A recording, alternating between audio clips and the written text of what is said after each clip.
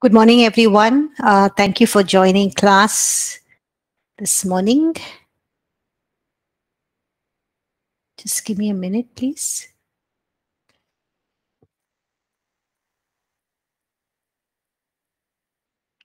Yeah. So last Wednesday, we were looking at Titus chapter 1. Okay, we reached up till verse 15. So can you all please turn in your Bibles to Titus, the book of Titus chapter 1. And what was Paul talking about in the last few verses in Titus chapter 1? Anyone has an idea who he was talking about?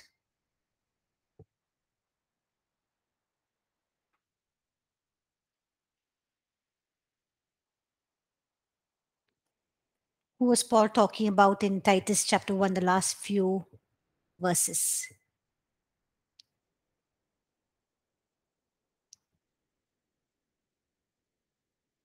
Verses 10 to verse 16.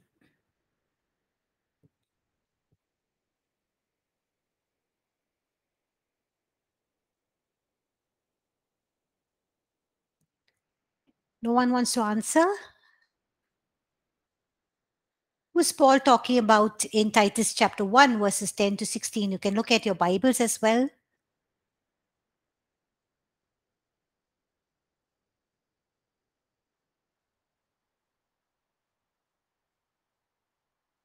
can type your answer in the chat section.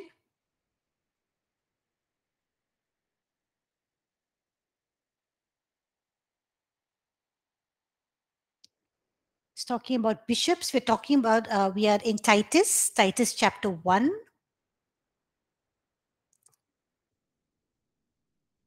The book of Titus chapter 1. Who is Paul talking about in verses 10 to 16?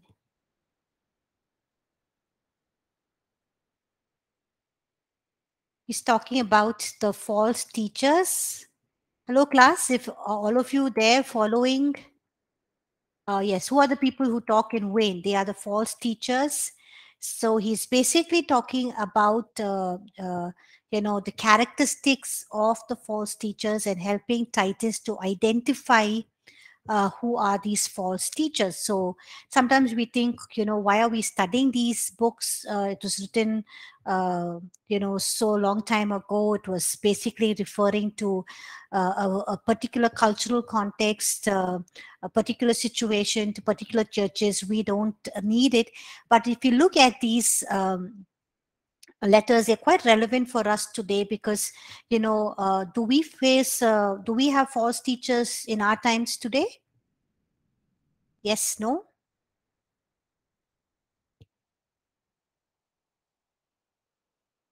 Yes, we do. We do have false teachers. Thank you, Dave. Thank you, Prince. And so we need to know, what are their characteristics. And you have mentioned in the chat, they are people who are liars, people who talk in vain, who twist the truth. And so Paul is telling Titus to be aware of these false teachers, because these are not somebody who come from outside we can identify, but they are within the church. Those Judaistic believers, that means Jews who have become Christians, who are teaching these false teachings and doctrines. Okay, so we read verse 15. We look at verse 15 and verse 16, and with which we will end this chapter. So can one of you please read verse 15, please?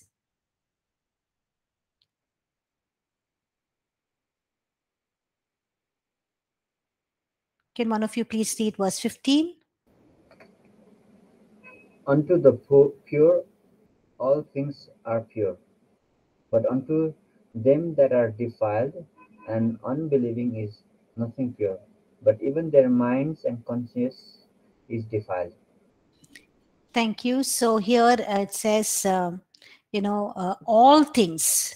Okay, so here it's basically talking about food that God created for consumption. So these false teachers Basically, Jews, they're saying you should eat certain kind of meat, certain kind of food in a certain kind of way. So they're bringing in a lot of legalistic rituals and laws and saying, so you don't just receive salvation by faith, but also by keeping all of these Old Testament rituals and laws, and also by circumcision. Okay. Um, so these false teachers were teaching that Jewish food laws still applied to Christian believers, and Paul is saying that all food is clean, as it says in Mark chapter 7 verse 15. It says in Mark chapter 7 verse 15 that nothing that enters a man from the outside can defile him, but the things which come out of him, those are the things that defile a man. Okay. So Paul is saying to those who are eternally pure, all things are pure. And that means, it does not mean that, including sin is never pure. So, if internally we are pure in our thoughts, in our motives, living a holy life, pursuing a holy and righteous life, then we will see all things as pure. The word defile here, means a person who, in the Greek, the Greek meaning of this word defile here means a person who either rejects the truth of salvation by grace, uh, uh, or somebody who forces someone else to receive salvation by any other means. So here the word defile means a person who rejects the truth of salvation by grace, like an unbeliever who says, after hearing the salvation message preached to them, the gospel of truth preached to them, they reject it. Or it can also be those who reject the salvation by grace, or because of what other people are teaching them, or these false teachers are teaching them. They're saying that you need to add to the work of salvation, or you have to maintain, or you have to add to the work of sanctification, or you need to maintain your salvation by keeping all the rituals and laws. And so he's saying that such kind of people who teach these things, they are defiled in their minds. That means their minds are polluted. And hence, not only their minds are polluted, sorry, but their conscience is also affected, and it's their faith and their actions also are influenced, and hence their actions and their faith is also defiled as well. Okay. So when we think that we can receive salvation, or we can work out our salvation every day with fear and trembling by keeping rituals and laws, or when we think that sanctification can be brought about, or we can be made holy, or the sins that we have done once we have become believers can be covered up, or can be forgiven when we do some good things. And many people think like this, when they think that one of the good things is going to church and taking communion is one good thing, or the other thing is feeding the poor, or giving to the orphans, or giving clothes or money to orphanages, or helping those who are in need. And people think when they do this, their sins will be forgiven. They will receive the blessings of God. And this is a wrong kind of thinking, because we cannot receive salvation or maintain our salvation, or we cannot be sanctified by good works. It's only by the work of Christ that he has already completed, which he has finished on the cross. On the cross, Christ paid for our sins. He paid the full price for our sins, and nothing else is needed for us for salvation, to maintain our salvation, or for our sanctification. But it's only our obedience to God, obedience to his word, obedience in walking according to his will and fulfilling his plan and purpose. And also it is by consecrating our lives, by recommitting and resubmitting and dedicating our lives to God. Okay. Uh, so here in Titus chapter 1 verse 15, Paul is demonstrating to us that true purity lies not in just observing external rules, but in the inner purity of the heart. Okay, so we can also think sometimes, we are serving God, we're doing so much for God, but God is not interested in how much we do. He's more interested in our, how intimate we are in our relationship with Him, how much time we're spending just reading His word, praying, communing with Christ, fellowshipping with the Trinity, the Father, Son, and the Holy Spirit. It's how much we are doing His will. We can do ministry, but we can be doing what we want or what we desire or what we like. We can also be doing things that will give us a good name or favor, or give us a place of good position or money, but it will not be a place that God wants us to be in, or where He wants us to serve. So it is all about obeying God. The pure heart is about obeying God, living a life that is totally committed and surrendered to Him. Okay, a life that has been cleansed and regenerated through our personal trust in the person work of Christ that has been finished and completed for us, for our salvation. Okay, so that is what Paul is stating here in verse 15. So it's not about keeping rituals, not about food, it's not about the way we dress, about what we wear, but it's about the inner purity of our hearts, the motives, the attitudes of our heart, that God is more concerned with, and our relationship with Him. Verse 16, can one of you please read verse 16, please? They claim that they know God, but their action deny it. They are hateful and disobedient, not fit to do anything good. Thank you. So in verse 16, Paul is stating a fact here, which he's trying to sum up this whole matter that he's been discussing about in verses 10 to right up to verse 16. And it's the matter related to false teachers. He says these false teachers are not necessarily unbelievers, but here it says they profess to know God. It simply means that, these false teachers, they simply profess to know Him as Savior, but it could also be the profession to know Him in a deeper and a more intimate way by observing rules and regulations which they are seeking to impose on others. So it's a kind of a falsehood, a false truth that they are portraying to people, that they know God, they know Him as a Savior, but also they're saying, but if you observe all of these rules and regulations that are in the Old Testament, it's a way that you know Him in a more deeper and in an intimate way, and they're trying to impose this on others so that others will also come into this wrong kind of teaching and will follow it. And he says, these are some people who profess to know God, but in works they deny Him. Deny Him means they reject or they do not accept Him. It means that they fall back on their previous relationship with Him. They fall back into unfaithfulness again. It also means that, they abandon their fellowship with the Lord. In other words, these false teachers who are saved have actually slipped back into false legalisms or works, and they have fallen away from the grace of uh, uh, from the grace of God, or the grace way of living life, or the previous grace relationship they had with Jesus when they accepted Jesus Christ. So it's no longer by grace that they are living their lives, or they have accepted Jesus Christ as their personal Savior, but it is by rules and by keeping rituals and keeping certain rules and regulations. Okay. And Paul then goes on to use some very strong words here, being abnormal, disobedient, and disqualified for every good work. Okay.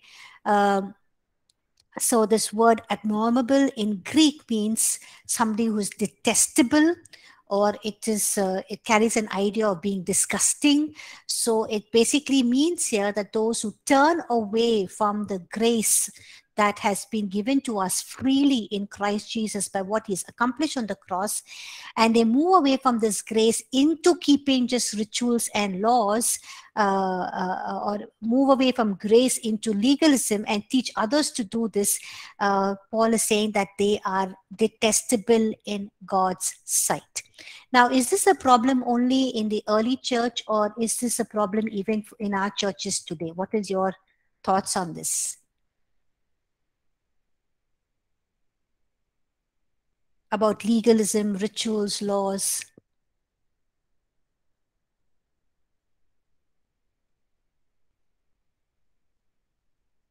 Do you think it's a problem that happened only in the early church during Paul's time, or is it a problem even today? Come on, all of us are part of a church. We see things, so we can. Dave says yes, we still have it. It's even there today. Arun, Siddharth. So how is it? How is it there present even today? Can you mention some few instances where you see legalism still there in the church, where people are not receiving things by grace but by being legalistic?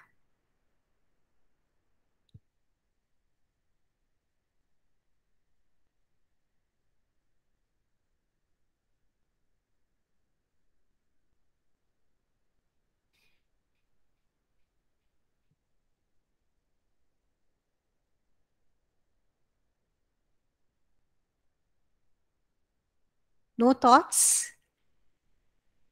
Nothing have you seen in your churches or in other churches? It'd be nice if you can share some of your inputs of what you have seen, how people keep rituals and laws, and make people follow it, where they can just receive it freely by grace.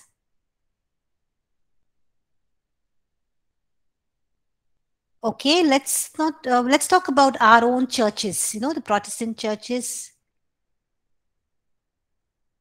In our own churches, whether we are coming from traditional churches or even independent Pentecostal churches,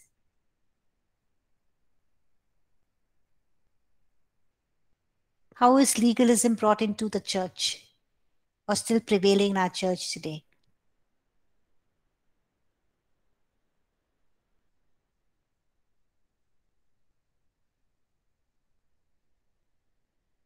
What about Holy Communion? Is Holy Communion served to everybody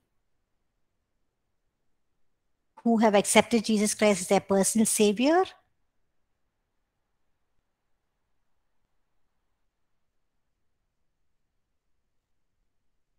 No. So what are the criteria the churches put? Come on, this is a good discussion that we can have. Only those who are baptized, yes, thank you. Dave, yes, only so some churches, they say only if you're baptized, you can take Holy Communion. So they don't give Holy Communion to, they give them only to certain ages, not even to children who have accepted Jesus Christ as their personal Savior, whose parents feel that they can take Holy Communion. So only if it's not, Holy Communion is not given to people who have accepted Jesus Christ, but they should have been baptized, and only then they can receive Holy Communion. Yes. Anything else? Even if people desire to be baptized in the Holy Spirit, they say you're just born again. You're not even baptized in water, so you cannot be baptized in the Holy Spirit. You cannot speak in tongues. I know of one of our house helps who is a live-in maid, and she's from one of the villages in North India, and she came from a non-Christian background, and she accepted Christ, she and her family, and she was very desirous of being filled with the Holy Spirit, being baptized in the Holy Spirit, and speaking in tongues. So when she asked the pastor and the elders of the church, they said, you have to wait, because people who have been accepted Christ Jesus as a personal savior 3 months now, they have not been baptized into the Holy Spirit. So you have not even been baptized in water. How can you be receive the baptism of the Holy Spirit? And they said no. So they've just put all of these conditions. But because she so desired it, and she just kept praying about it, one night when she was praying, she started speaking in tongues. And even if her mother was asking her, or siblings were asking her any question, she opened her mouth to speak, she would only just speak in tongues. And the next morning the same thing continued. So her mother got really scared. They thought that she was possessed by a evil spirit, and she ran to the pastor, and the pastor said no, she's baptized in the Holy Spirit. And all of them were shocked, because how can you be baptized in the Holy Spirit? It's not even 3 months since you have accepted Christ. You've not been water baptized. So we have all of these rituals that people, or church elders or pastors put on people. They don't baptize them in water. They don't the Holy Spirit baptism, even don't give them the Holy Communion. Holy Communion is, you just accept Christ as your personal savior, let people just enjoy the benefits of what Christ has done on the cross. So these are just few things. There's so many other areas where they people bring in legalism, when the grace of God is just freely available for people to receive and enjoy everything that Christ has purchased for us on the cross. So when Christ has not put any limitations, we as pastors, future pastors of churches, should not put any limitations or hurdles on people. Anyone else wants to share anything happening in your churches about how legalism is taking precedence over the grace of God?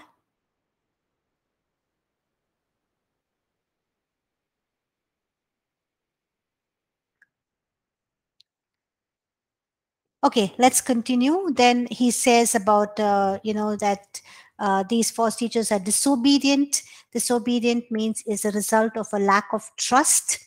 Um, they have a failure to trust or rest in the person and work of Christ as a savior, or just trust in what Christ has completed on the cross, his death, his resurrection, that he has,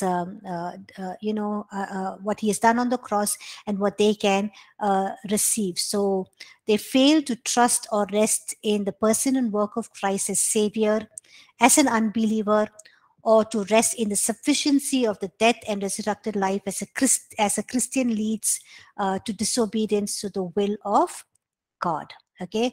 And he says that such people are also disqualified. That means it means that they are rejected. They do not stand the test. They are unqualified, worthless, and unfit to even teach or preach, or to hold a position in church. Okay.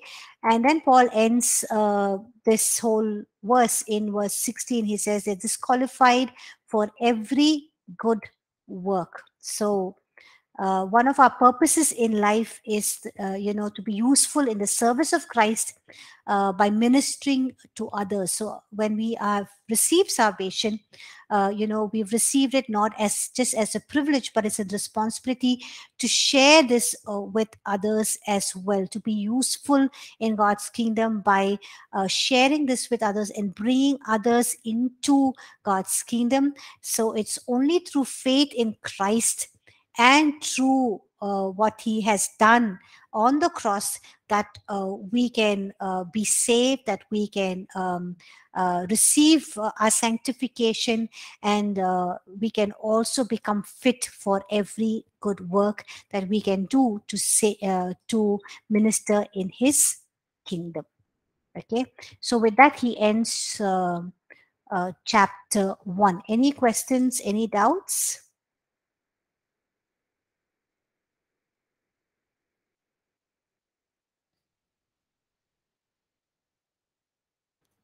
Any thoughts on chapter 1? Okay, if not, we will move on to chapter 2. Okay, We'll read chapter 2. So please turn in your Bibles to Titus, chapter 2. And like all of us to read a few verses.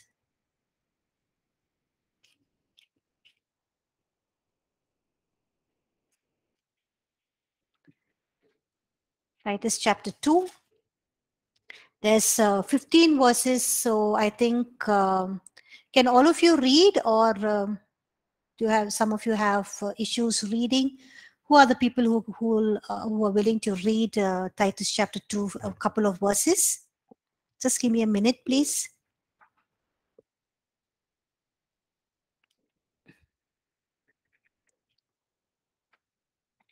So who like to read? Okay, they will read. Anyone else? Siddharth, okay. Anyone else would like to read? Prince? Okay, Erin. Okay, so since 4 of you have, yeah, no worries, Kiran. So each of you can read 3 verses each, and 2 of you can read four verses each. Okay, so we'll begin with Titus chapter 2. Dave, would you like to read the first 4 verses? Sure. But speak thou the things which become sound doctrine, that the aged man be sober, grave, temperate, sound in faith, in charity, in patience. The aged woman likewise, that they be in behavior as becometh holiness, not false accusers, not given to much wine, teachers of good things, that they may teach the young women to be sober, to love their husbands, to love their children. Thank you. So Arun, can you read 5, 6, and 7, please? To be self-controlled and pure, and to be good housewives who submit to their husbands, so that no one will speak evil of the message that comes from God. In the same way, urge the young men to be self-controlled in all things. You yourself must be an example of good behavior. Be sincere and serious in your teaching. Use sound words that cannot be criticized, so that your enemies may be put to shame by not having anything bad to say about us. Thank Slave you. are Yeah, did you read verse 7 till verse 7? till verse 8. Or till verse 8? Okay. Okay, so uh, Prince, would you like to read 9, 10, and 11, please? Yeah. Exhort bondservants to be obedient to their own master, to be well pleasing in all things, not answering back, not preferring, but showing all good fidelity, that they may adorn the doctrine of God, our Savior, in all things.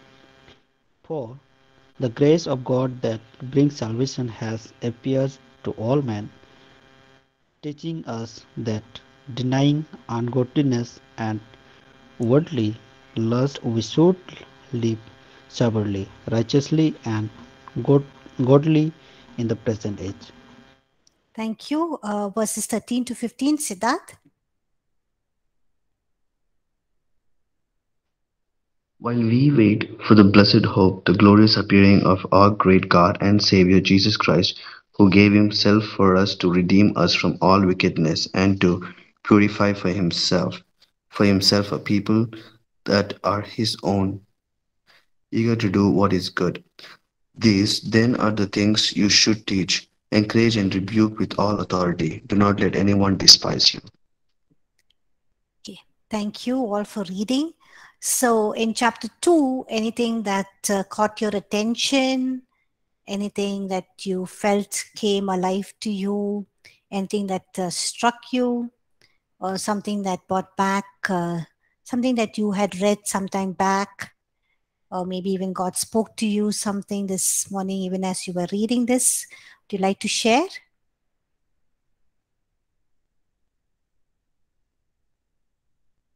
Be nice if all of us can share 1 or 2 thoughts about what you picked up or what you learned what caught your eye in Titus chapter 2?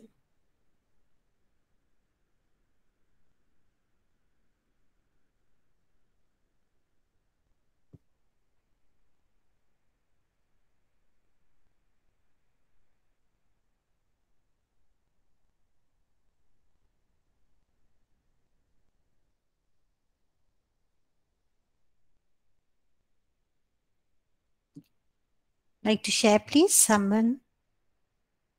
Or you can type it in the chat section, whatever you think you've learned. Just one or two things, or just a verse you like to read.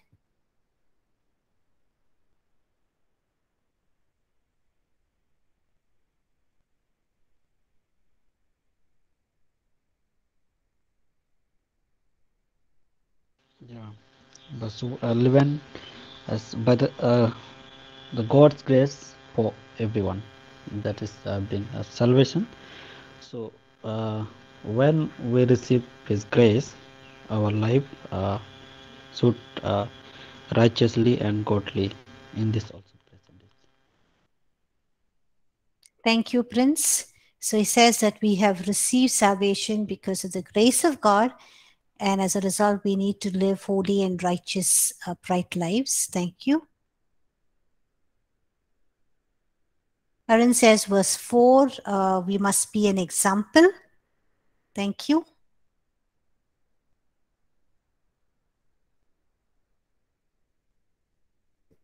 Anyone else?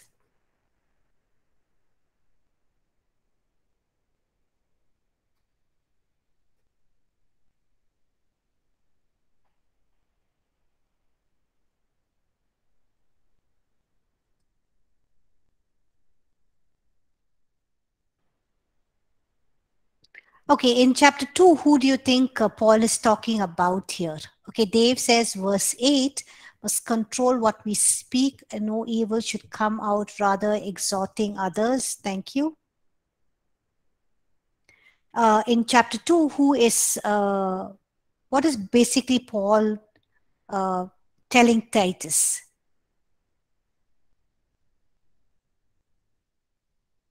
Or what is he writing to Titus about?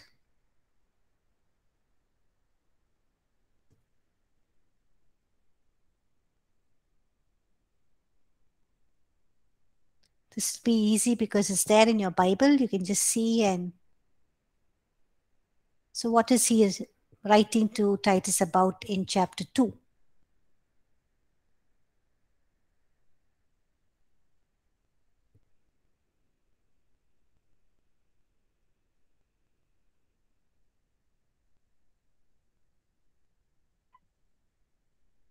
Character of someone who is in ministry. Okay. Thank you.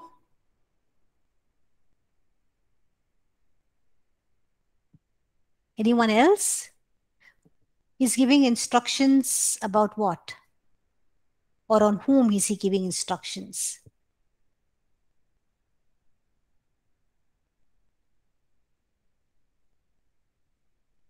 He's basically instructing how older men, older women, younger men, younger women in the church, and even slaves who are part of the church, how they should live their lives. And also, he goes on not just to talk about older men, older women, younger men, younger women, and also instructions for bond servants of the church, but also how Titus, as a young person, how he should conduct his life as a leader. Okay, did Paul talk about this in Timothy to Timothy as well, or to he write about this to the church at at Ephesus?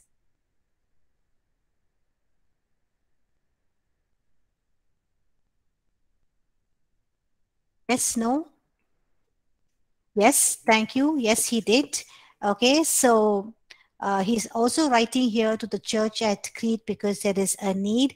So we look at what are the instructions he gives for older men and women in the church. Then we look at the instructions he gives for younger men and younger women, and also for bond servants or slaves. So this is not something that is going to be irrelevant for us. It's very relevant because some of you are older men.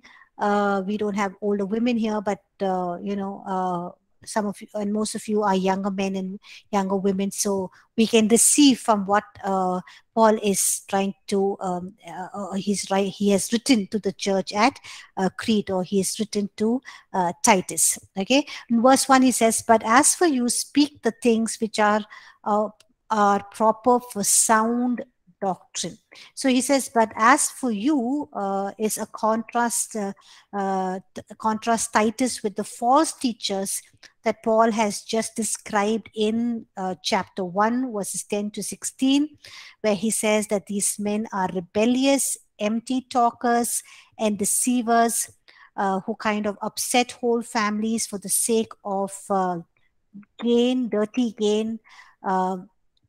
He also says that they are teaching Jewish myths, which are the commandments of men rather than the truth in God's word, which he talks about in verse 14. And he says such unbiblical teaching does not lead to godliness and to good deeds. So in contrast to all of these things that he has spoken, Paul is telling Titus to speak the things that are proper for sound doctrine. Does Paul use this word sound doctrine before? Yes, no? Has he used this word sound doctrine before?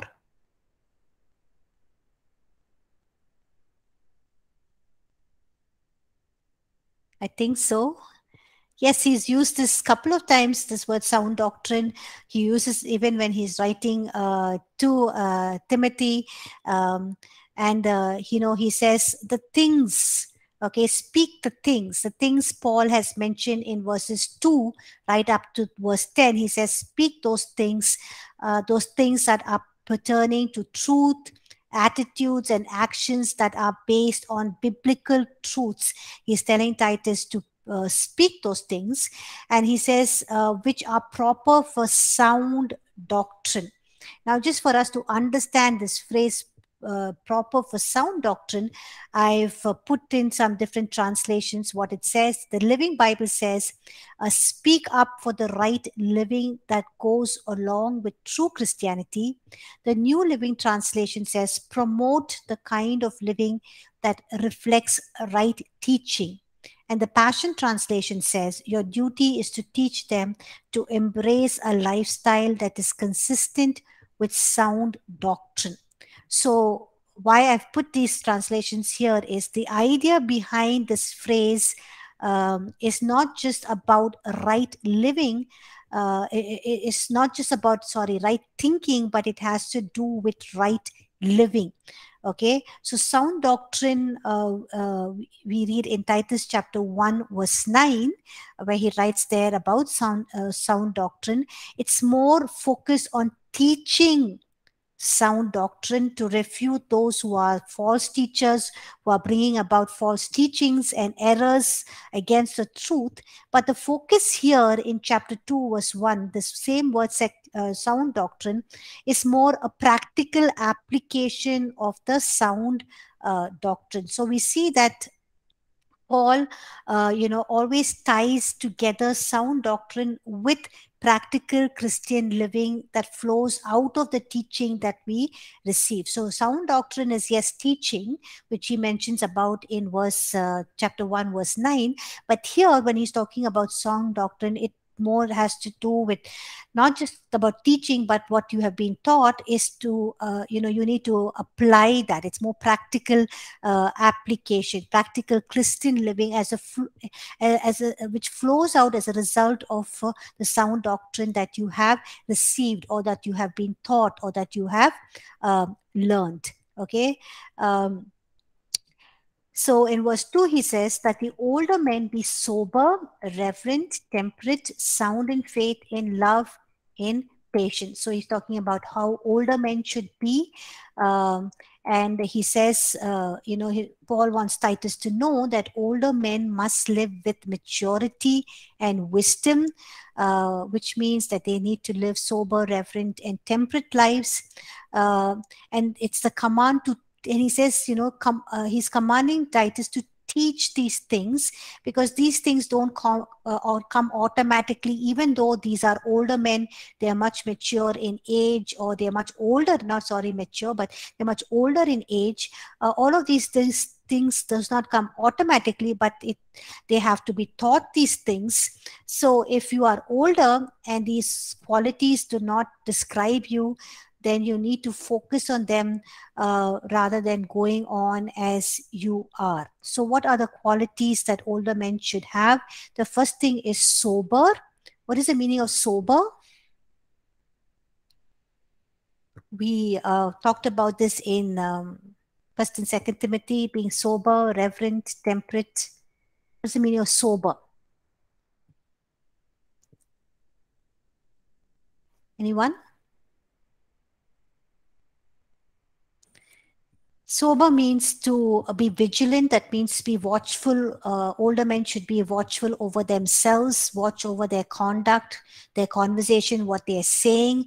In case they act evil, or they speak things that are evil, or live evil lives, then there would be a wrong example to the younger people in the church. He says that they need to be also be reverent. That means they should live honorable lives in the way they behave, in their speech, in their dressing.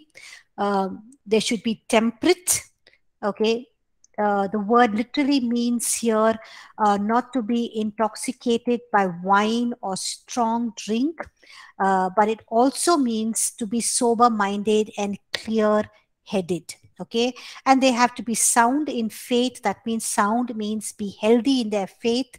So the older men should be healthy in their faith in God, which comes from trusting God in practical matters of life, which they have lived or experienced over the years. They should be sound in their minds in the doctrine of faith, so that they don't lead other younger people into error, or in the way of in the wrong way. But their faith in Christ should appear to be right and genuine. And he says, in love, as older people grow old, they become very grouchy. They become very hard to live with. They're kind of complaining over everything, murmuring, grumbling. And Paul says they should not be like that, but they should be more loving. They should be more intolerant. They should be more tolerant to people rather than being more intolerant and hardened towards others. They should be more gracious and compassionate. Okay. And then the last thing he says is, they should uh, be sound in faith, in love, and in patience. Okay. Patience means being steadfast and active endurance, not like a passive waiting. Once you come to an old age, we see that older people just sit down, do nothing, just waiting for that to die. Just patiently waiting to die and to spend life in eternity. But here he says, they need to be active, actively endure things that come, the challenges of life they have, the difficulties that they face, challenges of the old age that they face, and they should continue running their race with endurance, fixing their eyes on Jesus, the author and perfecter of their faith, like we read in Hebrews chapter 12, verses 1 and 2. So he says, when older men who have these qualities, when they have all of these qualities, they will stand out in the world, and they will reflect Christ's likeness, or they will reflect the beauty of Christ. Okay. Verse 3. Then he comes talking about older women. How should older women be here? What does he say? How does he say that older women should be?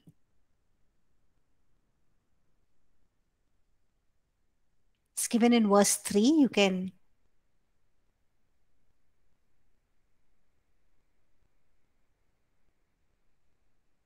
How should older women be? What does Paul say in verse 3? What are the characteristics they should have?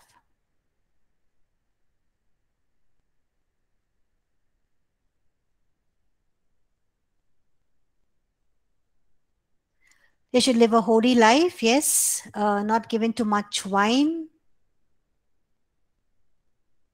teaching good things, yes. Thank you, Erin and Dave, for not being slanderers. Okay, so older women, he's talking about those who no longer have child rearing responsibilities. The children are all grown, settled. So they must be typically around 60 years of age. And he says the older women should have these qualities. They should be reverent. So the Greek word here, reverent, is used only here in the Bible. Um, and it conveys an idea of being priest like. Okay, that means acting as a representative of God. um, and so this is a word that Paul uses to describe a devout, godly character of an older woman. There should be someone who is priest-like, somebody who is acting like a representative of God, means presenting God himself in the way that they live, the way they act, the way they speak. So the older women have to live holy lives, live like holy priests, serving in the presence of God, and their personal devotion to God or to the Lord will influence others, and also influence every aspect of their personal life. So they have to give themselves wholly to serving God and be in the presence of God. And their behavior is basically talking about their inner character. Okay, they should not be slanderers. It's very interesting here that this word slanderer, what is the meaning of slanderer? Anyone? What's the meaning of slanderer?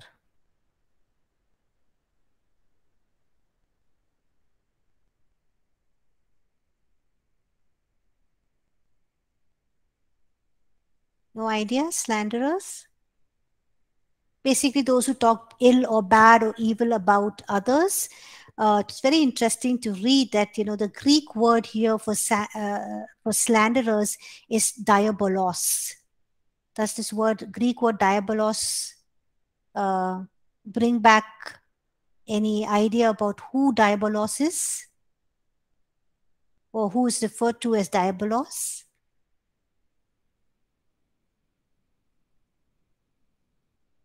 Who is called diabolos? The Greek word.